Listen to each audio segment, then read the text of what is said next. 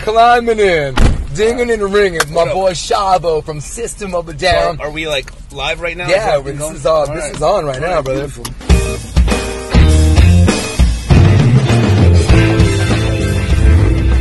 Shavo, dude, I am so excited to have you here. I haven't done like an official recording with you or hung with you, dude, but I've been watching you and your growth and the family growing. Oh, man. And your business growing, and I'm just very excited to have you here, man. Oh, yeah, man. Thanks for having me. Of course, man. Manifesting Dude, well, okay, there's a lot of things I want to talk about. So, I have my boy Shavo here. I just want to tell a quick little story on how cool you are and how much I respect and love you from a very long time ago. Oh, because I'll tell you the story. Besides being a massive fan of your band and your music, the first time I saw you was opening up for Slayer and Clutch in Tucson, Arizona. 98. Yes, sir. Yeah. And it was right when the first album was barely coming out. And years later, we were doing this big interview on Sirius. At the time, it was just Sirius before we merged with XM. Yeah. And it was all four of the guys. It was your record label. It was a bunch of executives. And we did this hyped up interview. And afterwards, everybody was high-fiving and saying, oh, shit, that was so cool. Everybody was happy. And I didn't hit record. Oh, that's why I don't remember it.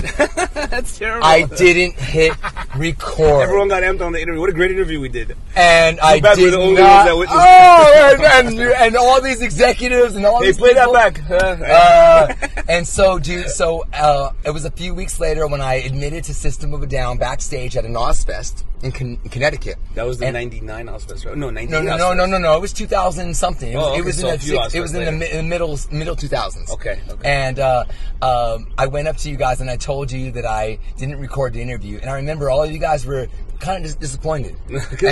I'm sure it was a good one. It was all crazy. four of them, and it was such a cool interview. We never do four of us interview. That's why it's always 2 and 2 because we usually talk over each other and we all have a lot to say. So we decided a long time ago that we should do like 2 at a time. So and that's why it was so special. Mm. But here, and to my point.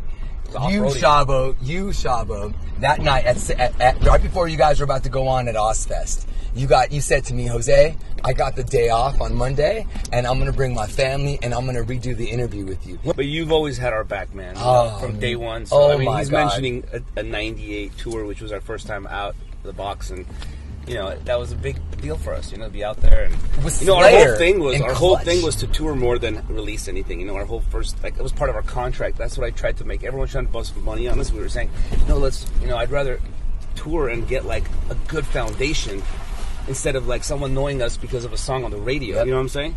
Well, radio was afraid to play your shit back then, but too. We didn't want it. Yeah, there was no radio that would actually like. There wasn't Sirius XM back in 98, it was 98 99, when it came out. Yeah, so anyhow. I know you love being on stage, and I know you miss not playing as much as you want to. Dude. I know. If I had it my way, we'd be the working band that released an album every 2 years and toured for it and like did what we set out to do, But you know what I love about you? You go to shows. Yeah. I see you posting pictures, you're hanging with the band, you're a fan, dude. I am a fan. I was a fan before anything, and I'll always be a fan. And I'm not going to change because my job is this or this became a part of my life, I'm honored and I'm very grateful, and that's it. I'm just really grateful, man. Do you know what the cool thing about your music is? That look how ageless it is, Shavo. It is, right? Dude, it's crazy. We're blessed, you guys haven't put out anything new in, what? Long time. How many? Do you know the years? Time. I don't even know right now. Dude, it was 05, so it's like 13, 14 years. So. Yeah, 14 years ago. But you know what, dude? But everybody is here to see you guys. People are travels from all over the world. I know, dude. There were people at the airport coming from LA to Columbus. Oh, I was in that same plane with you. I'm glad that plane didn't go down because it was a lot of good people on that. A lot of cool people were on that plane. It was a cool ride. There wouldn't be a show tonight. It was cool though, man. Yeah, like I said, man, we're blessed, and I'm honored that we're still relevant even after not being present in like releasing anything new. And so I know the guys all kind of have their own, do their own things sort of musically. What about you? I mean, musically, I have a project that I'm working on. We're making music in the studio. It's got a hip hop vibe, but it's really? Yeah, but I've always loved hip hop. But my heart's in metal always, and and it also kind of like all the guys that are involved are also like metalheads. So It's good to mix it up. We might twist it and have an actual band that also can do like straight hip hop, not rap rock. We're not doing that. It's different. It's just we're using elements that I play, but you know, you'll hear it. Yeah, no, that's good. So I'm doing that. I've written a lot of songs just in case we do an album or whatever. So I also want to bring up something else, Shavo, that both of us are huge fans of, and we were fans of this and public about it way before it was cool to be public and out about it. Cannabis. Yeah. Cannabis. I'm a lifelong fan, and I've been user and advocate. Yes, for a very long time. So it's really cool to see, to see how big and accepting it's becoming. Dude, it's great. And it's a business. Yeah. And it's real now. Well, finally, it's a business because now it's actually being regulated, and since I'm actually involved, I'm noticing what it takes, and all that shit we were smoking, some of that shit was really bad for you, you know, because it wasn't regulated, so they would use pesticides, they would use anything they can to make that plant look good and get you high. Thank God we're at a place where it's regulated, and since I got involved, like I said, I'm making sure our shit's like organic, and if I'm gonna vouch for it, it better be good. You have to. So your company is 22 Red. 22 Red. And out of Los Angeles, California. Yes, sir. Where if you're watching this all over the world, I know you're probably saying to yourself, that sucks because I can't get that stuff, and it's coming. Yeah, it's happening. It's happening. We're right planning, now, you know, on expansion and scaling. So right now, though, it's just like anything else. Remember, I told you about System of a Down. I said I'd rather like tour and have people love us for our band and not just a song. So I kind of want to build more of a brand before we move.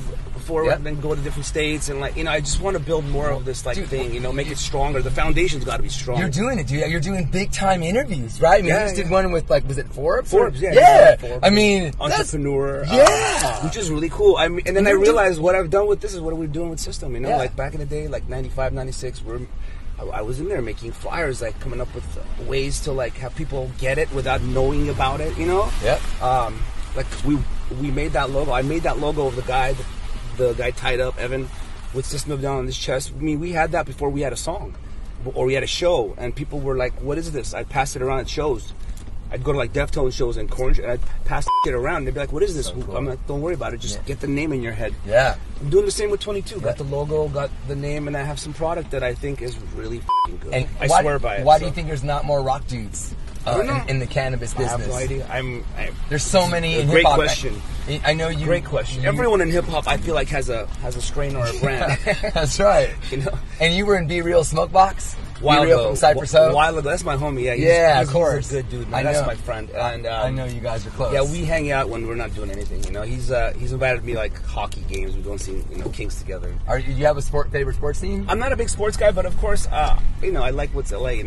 I'm all about LA. Yeah, hell yeah. But I'm not a big sports guy. Never was. But I played in like school and stuff. What was your sports, Shavo? Basketball. I played basketball. You're a basketball dude? A little bit of soccer, but not a lot. You still have skills right now at the hoop? No, I skateboarded after.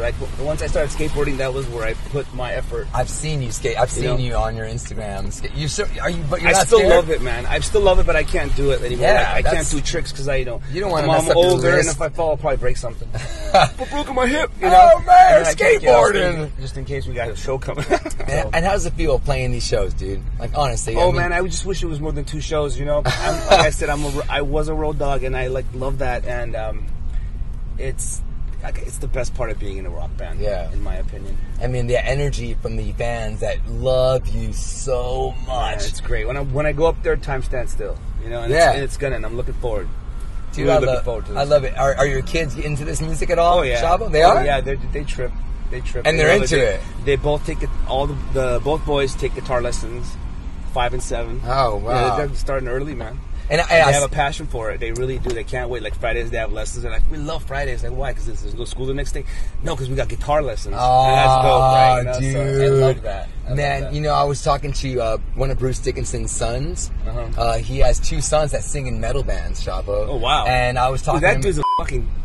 Yeah. He's done so much, and his kids his now are following. Yeah, like imagine if your kids were in metal bands, or if they wanted to, and they love that. And there's Winston from Parkway Drive. Oh, yeah. They're a great band.